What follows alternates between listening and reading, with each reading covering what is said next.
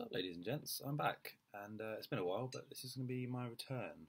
So in this video, I'm just going to explain a very simple tip or technique you can use to either fall asleep faster, for one, or have more lucid dreams, better sleep, that sort of thing. So when you go to sleep, when you try and go into a sleeping state, what happens is your body will try and relax you in stages. It won't just happen instantly unless you're super tired and you have a sleep debt or something like that. So in an average day or night, your body will try and take you sort of down a staircase of relaxation, if that makes sense. So you'll start, you'll get into bed, and then you'll get slightly more relaxed and slightly more until you're actually asleep. It doesn't happen instantly. And so when your body is deciding what step you're on, when it's deciding how relaxed you are, it uses a few things and a few signals to determine how tired you are. Now, stick with me for this. I appreciate this is a bit in-depth and a bit involved compared to some of my other videos. But when you learn this, you'll really have a better understanding of how you fall asleep and how to instantly fall asleep if you have trouble. If you have insomnia, or if you have difficulty with actually getting to sleep, this will really help you. So, like I said, your body falls asleep in stages, and it uses certain signals to tell it when to do certain things. Now, one of the most key things that you'll notice when you fall asleep, or that you won't notice actually, is you'll enter sleep paralysis at some point. Now, some of you will be aware of this, some of you won't. It depends on how, it depends on you as a person. If you are not aware of it, don't worry. If you are aware of it, it can be a bit scary, but it's nothing to worry about. So, when basically sleep paralysis is your body's way of paralysing your muscles so that you don't act out your dreams when you're asleep, so that you don't start kicking if you're dreaming about running, for example. It's a very natural thing, and it happens to everyone. And sleep paralysis is nothing to be worried about, nothing you should try and avoid, because it's natural, right? It actually stops you from hurting yourself when you're asleep.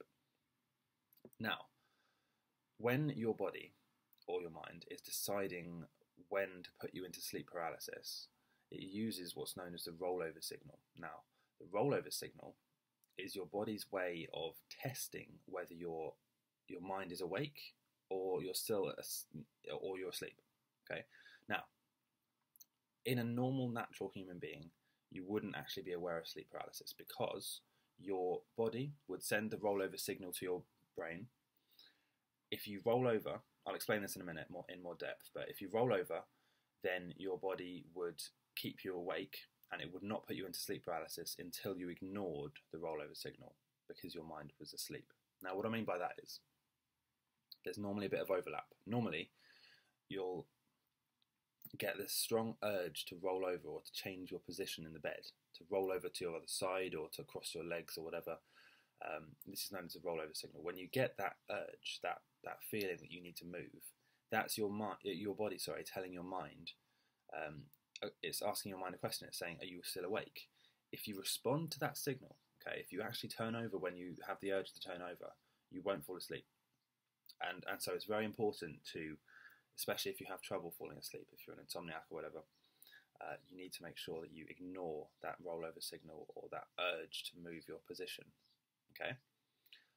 Now, what's going to happen here is if you ignore the urge, you will experience sleep paralysis. You will notice it happening, and you'll feel like a heavy blanket being pressed against your body and it rolled over you. This is normal. This is nothing to be scared about, even though it can be a bit disconcerting at times.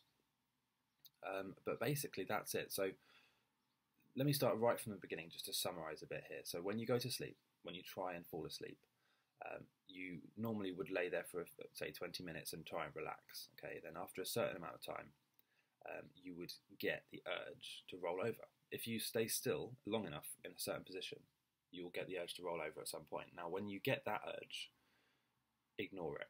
Don't move at all. Okay, don't even move your arms, your legs. Don't even do anything like that. As long as you can breathe properly and you're not, dribbling or finding it hard to breathe, then just don't move. Don't move at all. And what's going to happen is your mind or your body is going to think, "Oh, okay, he's ignored the rollover signal. He must be asleep. Therefore, let's start sleep paralysis." And what will happen then is you will enter the sleep paralysis state where you'll feel like you can't move. You might feel like there's something pressing against you. You might feel like you're weightless. The experience can have many different. It can be experienced in many different ways. But the point is that once you get to sleep paralysis, you're basically asleep. You're going to fall asleep either very soon or you already are asleep. And what this means is you can enter a lucid dream directly. So normally you would experience sleep paralysis only for a moment and then you'd fall asleep completely. What you need to do is at this point, so if you want a lucid dream, when you get to sleep paralysis stage, keep your mind awake by focusing on the dream you want to have. Okay, so when you feel like you can't move, but you're still panicking inside your head, thinking, "Oh shit, I can't move. What am I going to do?" When you get to that stage, you can go one of two ways. You can either ignore it, relax, and try and just fall asleep normally. Okay, or you can keep your mind awake and have a lucid dream. So it's up to you. It's completely up to you. You can use this to either fall asleep faster, okay, by ignoring the rollover signal, sleep paralysis, sleep, or you can use it to have a lucid dream. Ignore the rollover signal, sleep paralysis, lucid dream. It really depends on what you want to do. So I hope this has been helpful. And if you have any ideas, any suggestions, please leave a comment. I'll try and reply to everyone, and I'll see you next time.